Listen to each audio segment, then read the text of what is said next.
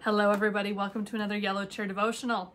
We're going to look at another book of the Bible together. We have been journeying through a category of books that we've called the Pauline epistles, which is just a fancy way of saying the letters of Paul. All right, so we looked at Romans, we looked at 1st and 2nd Corinthians, Galatians, Ephesians, Philippians, and now the book of Colossians. So Paul, who was he?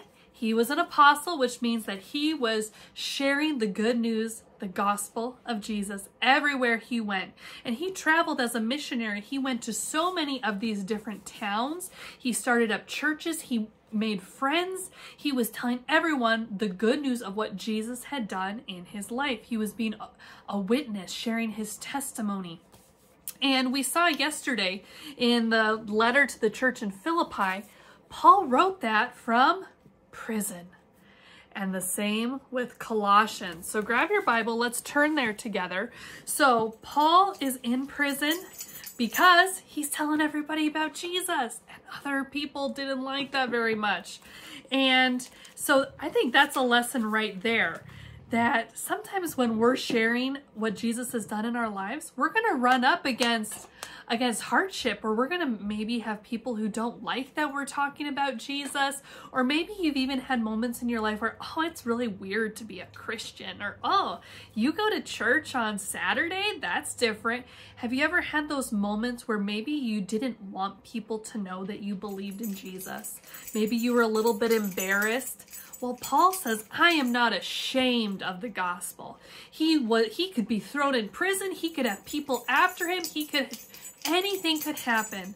And Paul would not stop telling people about what Jesus had done in his life, because you cannot have an encounter with Jesus and not be changed. And so anytime where we find ourselves maybe feeling embarrassed, or it's not cool to have a relationship with Jesus, we have to remember, is there an enemy trying to discourage us? Absolutely. And we do not listen to the lies of the enemy, those lies that say, oh, you'd be so much cooler if you didn't hang out with Jesus. Oh, why don't you quit doing that? You know, you should just not pay attention during church or Sabbath school or any of those other things. Who cares if you memorize a memory verse? Oh, no, we don't listen to the lies of the enemy. We know that we have tasted and seen that the Lord is good. So why would we want to be with anyone other than Jesus? He's the best friend that we could ever have. All right, so in the book of Colossians, Paul is writing to the church in Colossae, I think is how you say it, and he's writing from prison, and he's not letting it rain on his parade. He's not letting it rain on his parade, and we can learn a lot from Paul about that when it comes to living out our lives for Jesus. And so the thing about this church is, like a lot of these churches that we've been seeing in the letters that Paul has written, they've run up against, how do we be a church? Being a Christian, this is a brand new thing. I mean, maybe people were Greek and they went to a Greek temple. Maybe they were a Jew and they went to the synagogue. Now we're all believing Jesus. How do we worship? How do we do this thing? And the church in Colossae, they were having, the fancy word is they were having like heretical teachings. So that, let's choose some silly examples. This would be like if I were in church with you and I started saying and telling everybody, you have to wear the color blue on Sabbath to church, otherwise you can't go to heaven. I mean, I've been reading the Greek and the Hebrew. We have to wear the color blue, otherwise we can't go to heaven. Now, is that silly? Oh, that's so silly, right? There's nothing about that in the Bible anywhere. But sometimes we like to get on our little high horse and be saying what we think is the way to have a relationship with Jesus, when it's totally different than what the Bible says. We always rely on God's word. And so the church in Colossae, they were struggling because other people were saying, well, this is how we should have church, or this is how we worship. No, this is the way to do it. No, this is the way to do it. And it became this type of a thing, right? No, do it my way. No, do it my way. And Paul is going, no. Knock it off. Let's turn our eyes and our focus back to Jesus. Okay? It's always about Jesus. So hopefully you found the book of Colossians by now. Pause if you need more time to get there, but we're going to read Colossians starting in verse 9. So chapter 1, starting in verse 9, here is what Paul says. Since the day we heard this about you, we have continued praying for you. We ask God that you will know fully what God wants. We pray that you will also have great wisdom and understanding in spiritual things. Then you will live the kind of life that honors and pleases the Lord in every way. You will produce fruit in every good work and grow in the knowledge of God. Then God will strengthen you with his own great power, and you will not give up when troubles come, but you will be patient.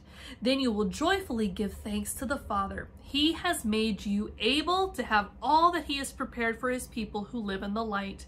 God made us free from the power of darkness, and he brought us into the kingdom of his dear Son. The Son paid for our sins, and in him we have forgiveness. All right, so Paul is telling him here, hey, I'm praying for you guys. Be encouraged. I'm hoping that God, he's continuing to work in you and do amazing things. Give thanks for this. And then I love how verse 13, God made us free from the powers of darkness, right? Don't get trapped in the lies of the enemy saying, no, do it this way. No, do it this way. Because what did we say about the enemy? He's always trying to divide us, divide, divide, divide, fall into those lies. No, no, no, no, no. We are free from the power of darkness. We have been brought into the kingdom of Jesus. And it says, because Jesus paid for our sins, we have forgiveness. We're good. We're safe. We're saved. Now let's read verse 15. No one has seen God, but Jesus is exactly like him. Christ ranks higher than all the things that have been made. Through his power, all things were made. Things in heaven and on earth, things seen and unseen, all powers, authorities, lords, and rulers. All things were made through Christ and for Christ. Christ was there before anything was made, and all things continue because of him. He is the head of the body. The body is the church. Everything comes from him, and he is the first one who was raised from death. So in all things, Jesus is most important. God was pleased for all of himself to live in Christ, and through Christ, God decided to bring all things back to himself again, things on earth and things in heaven. God made peace by using the blood of Christ's death on the cross. All right, we're going to talk about that chunk in just a second. Let's read the next few verses. At one time, you were separated from God. You were God's enemies in your minds because the evil things you did were against God. But now Christ has made you God's friends again. He did this by his death while he was in the body, that he might bring you into God's presence. He brings you before God as people who are holy, with no wrong in you, and with nothing that God can judge you guilty of. And Christ will do this if you continue to believe in the good news you heard. You must continue strong and be sure in your faith. You must not be moved away from the hope the good news gave you. The same good news has been told to everyone in the world. I, Paul, help in preaching that good news. Oh, I love those verses, because how often does the enemy attack us and make us feel all sorts of things? And what do we need to remember? Because of Jesus, we're God's friends. And it says here, he brings you before God as people who are holy, with no wrong in you, and with nothing that God can judge you guilty of. Because that's what the lies of the enemy do. The lies of the enemy wants me to think there's something wrong with me. Oh, you're not holy enough to be with God. Oh, God's going to find you guilty. You messed up. You did this thing. You did that thing. Those are always lies of the enemy, because it says here, because of Jesus, he brings us to God wearing his robes of righteousness. And verse 23 says, and Christ will do this if we continue to believe. All we got to do is believe in the good news, the gospel.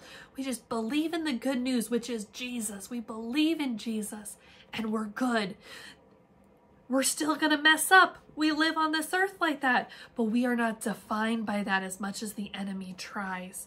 And so we don't have to be afraid that God's going to judge us and find us guilty. No, God loves us. God is our best friend. He goes, oh, I am so excited. You believe in Jesus. That's amazing. You want to have that love in your heart. You want to love me in return. God goes, oh, come and spend forever and ever with me. I want to be your friend. I love you. So we've got to remember, we reject those lies that come from the enemy because he's trying to divide us. Now, in this Bible, for verses 15 to 20, that's this little chunk here. Do you see how it kind of just looks like the rest of my Bible? It just looks like a bunch of words, right? But I'm going to show you this passage in a different Bible because I want you to see something here. All right, so here's verses 15 to 20 again. But do you see how the other parts, it's like words, words, words. And here, what does this remind you of? What does that remind you of? Maybe a poem or a song? It's a song. It kind of looks like how when we were looking in Psalms or Proverbs, this is a song. And what people think is that at verse 15 to 20, people believe that this was a hymn that was common, that was being sung in the new Christian churches. Just like maybe, you could probably go to any church in the world and start singing Amazing Grace or Jesus Loves Me, and people would start singing along, right? Because they know that song. This was a song that the new Christian church was using. They were singing and worshiping. Everyone would have known this song. And Paul, he's trying to remind them, remember, they are being divided over different teachings. They're being divided by the enemy. And he has this song in there. Maybe Paul even sang it when it was being written down, right? But he quotes this song so that people would hear it. Because when we're singing together, are we united? We even breathe at the same time when we're singing together, don't we? It brings us together, it unites us. And this song is all about the fact that it's all about Jesus. It's all about Jesus. And so if we were to reread verses 15 to 20, and if I were to make a list of the things that it's reminding us about Jesus, here's maybe what would be on my list. Jesus is God. He is the image of God, right? God's invisible. We haven't seen God, but because we saw Jesus, we know who God is. Jesus, he is the firstborn of all creation. He was there from the very beginning, and he is here with us now because he is the creator of everything in heaven and on earth. He is before all things. He is the one who holds all things together. Jesus is the head of the church. Jesus is the beginning. Jesus is the one in whom every fullness of God dwells. Jesus is the reconciler. That means he brings us reconciled, wearing his robes of righteousness to God. And Jesus is the ultimate peacemaker. And so this song is all about who Jesus is. That was Paul's response for a church that was being divided, that was struggling, where they were maybe getting stuck listening to the lies of the enemy. Paul goes, no, no, no. Let's bring our eyes back to Jesus. It's all about Jesus. Jesus is the one who created us. Jesus is the one who died for us, was risen from the grave. He had victory over the serpent Satan. He loves us. He wants us to believe in him. He holds everything together. And someday he's coming again. And so everything is about Jesus. And that is the good news. Let's say a prayer together and close our time. Dear Jesus, it is all about you.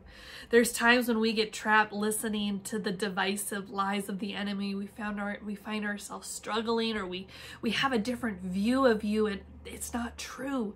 May we reject those lies and instead come to you with our hearts believing in the good news of who you are. And we thank you so much for your love. In your name, amen. All right, there's discussion questions in the video description below.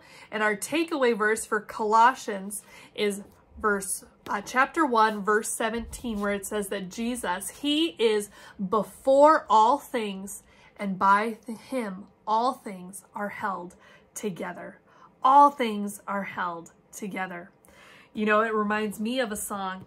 He's got the whole world in his hands, holds everything together. What's a song that you would want to sing or listen to or play to worship Jesus today? Maybe take a few minutes and explore. Sing a song. Think about what song would remind me all about Jesus when I am getting trapped in the lies of the enemy. Can we, like Paul, when those moments come, when the enemy is attacking us, when we're feeling torn and divided, is there a song that we can go to that turns us back to Jesus? Maybe take some time, think about what is your song for when those attacks from the enemy come. May we always turn our eyes upon Jesus. He's the one who holds everything together.